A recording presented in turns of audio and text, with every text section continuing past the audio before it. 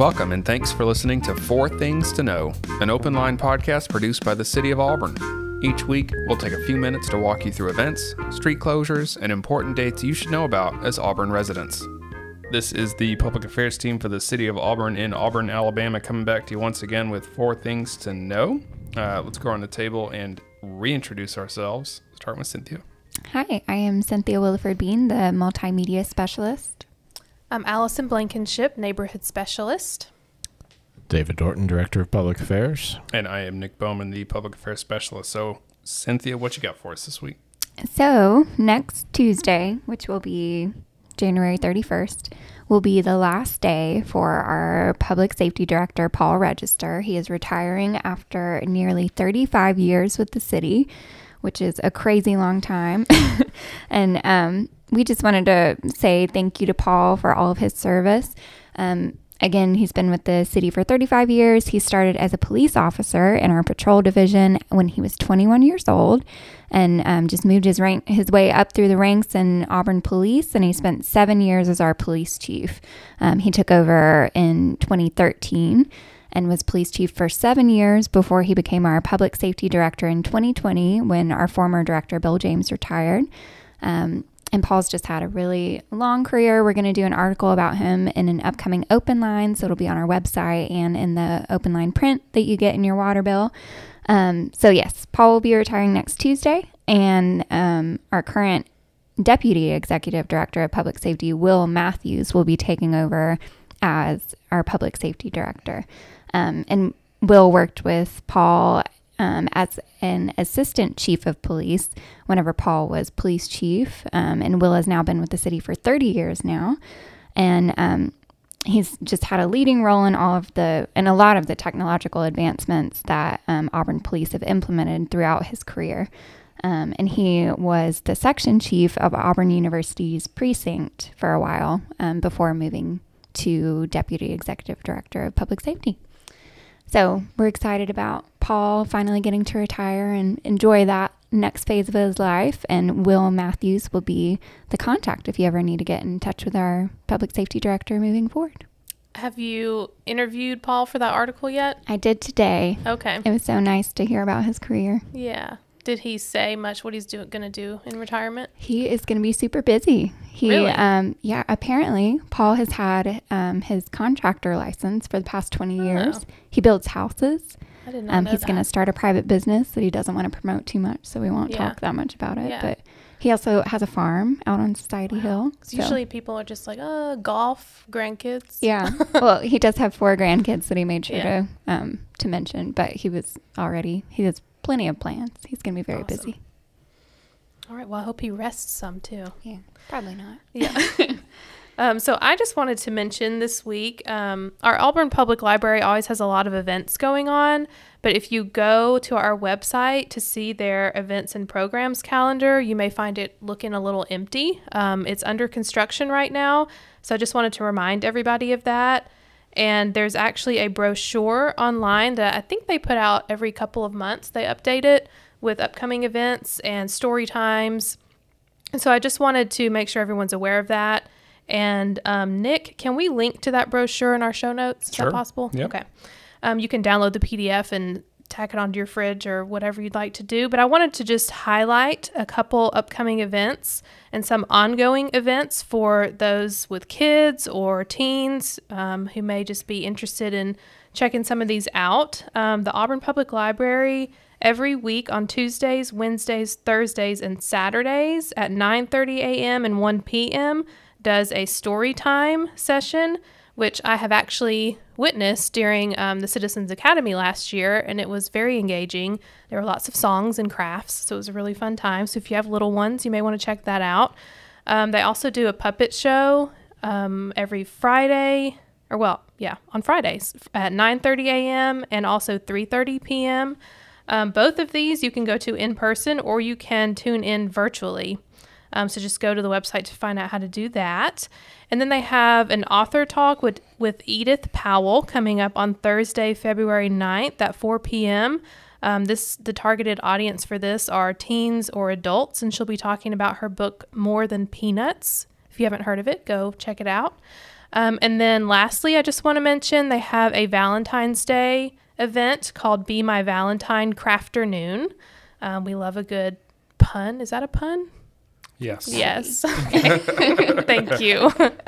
On Valentine's Day, February 14th at 3:30 p.m. for all ages. It's going to be festive music, sweet treats, and you can make a little Valentine for your special someone. So just check it out. They have a lot of fun things going on.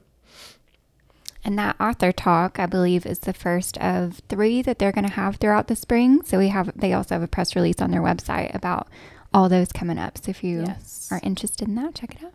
So as all 9-to-5ers, all of us 9-to-5ers sort of lament the end of the holiday season from Thanksgiving to really Martin Luther King Jr. Day and that run of 3 and 4 day weekends. Now we get to go into the dry spell. During that holiday season, of course, there are a number of weeks where your trash and recycling pickup was delayed or changed due to the holiday. And so as we exit that season and exit thinking about that sort of thing, just a reminder that you can find that entire schedule for the year, the collection schedule for the entire year and how holidays affect it for you, in open line, in the January open line that was in your water bills in December and is also online right now. And that has a full calendar that we know have been told that some people will, cut out and put on their fridge so that they always know when their trash schedule will be delayed by a holiday. It's also online on the city's website. If you just go to the search function and type holiday, every time I've done that, it's been the first thing that came up. So that should be an easy way to find it. And that also has a PDF that you can print and a calendar option so that you can add it to your Google Calendar. So we're exiting the holiday season. Our next holiday that I think will affect your trash and recycling pickup is in May. It's Memorial Day on Monday, May 29th. And so, we'll remind you of that as we get closer. But if you want that entire year's schedule, you can find it in open line and on the website. Sounds great.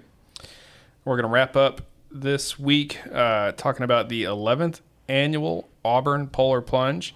It's going to be coming up Saturday, January 28th at Sanford Pool beginning at 9 a.m. This Polar Plunge is very special to the public affairs team because, of course, David Dorton will be participating. That would be the wrong name. We're looking forward to seeing you plunge, David. No, I'm just kidding. Allison is doing it. I'm gonna do it for the first time. And Cynthia's husband. So in my stead, because I will not be doing that. Allison came and asked me if I was going to participate. I said I would think about it, and I never responded to her. Never responded. But did you think about it? Probably like half a second. I did. I will not be plunging. So anyway, it's for a great cause, though. So the community is invited to help raise financial support through the Polar Plunge for the brave athletes of the Lee County Special Olympics. If you are registered to take the plunge, you can help raise money for this event. The year's theme is superheroes. So participants in the plunge are encouraged to dress in their best superhero costumes in order to take that plunge. So last year, we had over $12,000 raised for the Special Olympics. I know the goal is higher than that in 2023, or the goal is to beat that this year. So hopefully that happens. So once a participant registers, the goal is to get as many people as possible to sponsor the plunge. There'll be prizes for people who raise the most money, as well as prizes for the winners of the costume contest. All participants are encouraged to dress in costume, jump in, and join the fun for a frigid day in support of a very worthy cause. So if you want to register, you can still register. You are not guaranteed a t-shirt if you do register, but registration is still open.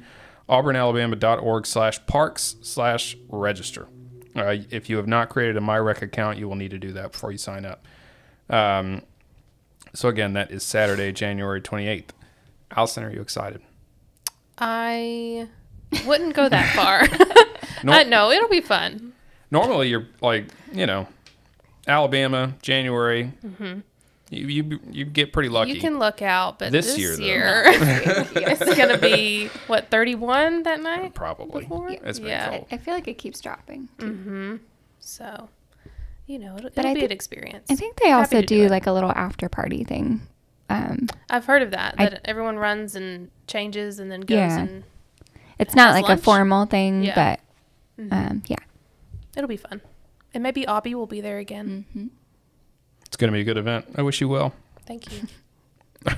All right, everybody. Anybody got anything else? I don't think so. All right. Thanks for listening, everybody. We will be back next week.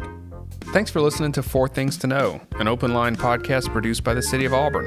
If you're looking for more news, events, and dates to know about coming up in Auburn, visit news.auburnalabama.org. You can also check out our show notes for the links and URLs discussed in this episode.